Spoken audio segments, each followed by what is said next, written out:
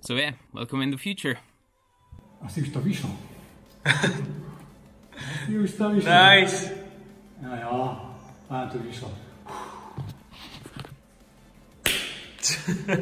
Hey guys, so yesterday was a big day. Yesterday, after a year, we left an early access on all platforms. I'm extremely happy that we get to this point, but this doesn't mean that we are done, not even close. I want to do this video just to tell you a little bit more what happened yesterday, a little bit behind. There was a few questions from you guys, so I will try to reply on most of them. So let's start.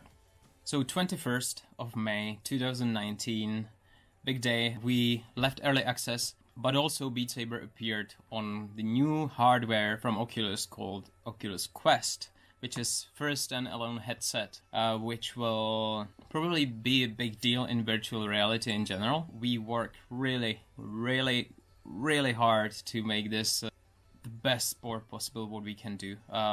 And I don't know if you've seen Twitter, but Jan, our main developer, he was tweeting that he pretty much replaced most of the shaders from the original Beat Saber. So it's not like blind port. We work hard on tracking. We try to push the limits what the device is capable of. Actually, guys from Oculus did amazing job. We were cooperating with them really heavily on this, and even Mr. Carmack himself, he was working on the tracking to be sure that Quest can handle Beat Saber and the best of you.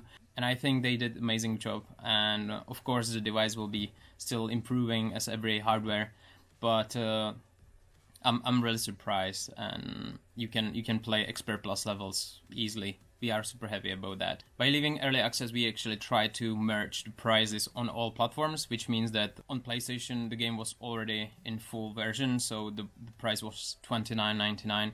So the same price is now on Steam and Oculus platforms, even on Oculus Quest.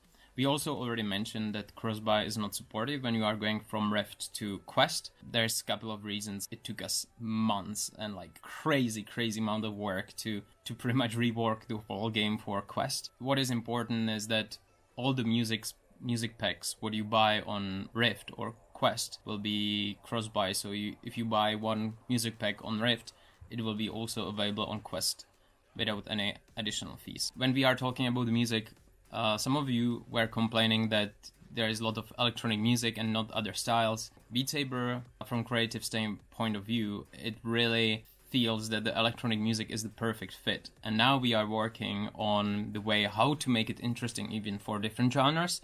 So the environment have to be a little bit different and stuff like this, because the easiest way what we could do is to bring random styles, bring it in, then hope that everybody will likes it. But we really trying to make rhythm game what is truly great. So we are carefully choosing styles and music and artists who will be featured in Beat Saber, because it needs to fit the environment. So we are trying to merge it together. But right now we are actually finalizing the next music pack, which will be amazing.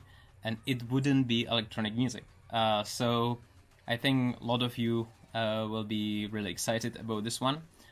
We will be definitely telling you a little bit more about it. We will also soon announce the release date. But of course, as I said before, we will be releasing free music in Beat Saber as well. We are also working on new original soundtrack, which will be original soundtrack 3, and this will be also free update. Yeah, a lot of free music is coming as well. You shouldn't be worried. Big topic, mods on Quest. As everybody, if you will be creating game and you will see the huge community support behind your game, you will be out of this world and you will be super excited.